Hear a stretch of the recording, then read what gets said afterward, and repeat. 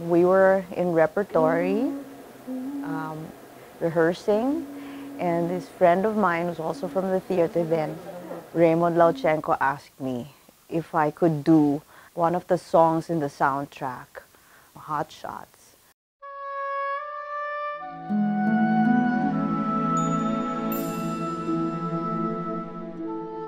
And he said, no problem, because it's going to come out in the dream sequence of the movie. So no need to promote, they just needed a vocalist, a female vocalist. Okay, I said yes. And so they gave me the study tape, it's a cassette tape, at 11 a.m. They sent it to the house in Shaw. And then I was inside the studio at 1 o'clock.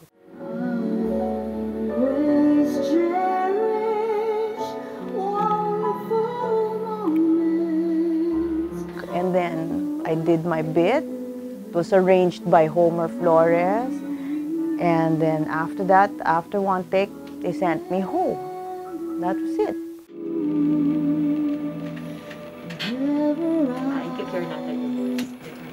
Growing up, I would hear this song because everyone knew my mom for it. So I would always run into people who'd be like, "Oh, you're Iwi's daughter. Can you sing her song?" You know, and so I grew up around it, and as I grew older, I realized how much more it meant to me than just a song, because my mom pretty much raised me as a single mom, and this was the last big project she recorded before leaving her musical life aside for a while to raise me.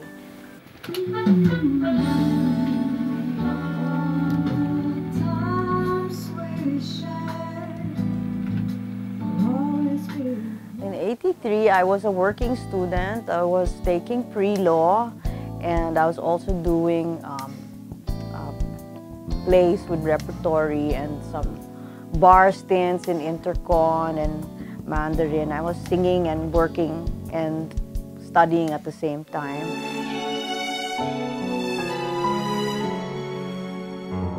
I just thought it would be nice to revive it and do a different version. And it was intended to be a Mother's Day gift for her again. But we went through quite a challenging process getting it done.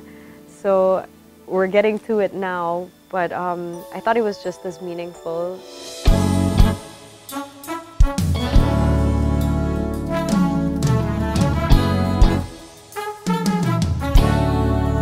I'd like to tribute my mom through this version, and also tribute the amazing songwriter behind it, Miss Cecile Azarcon, the musical minds behind it, Homer Flores, who played on the original track.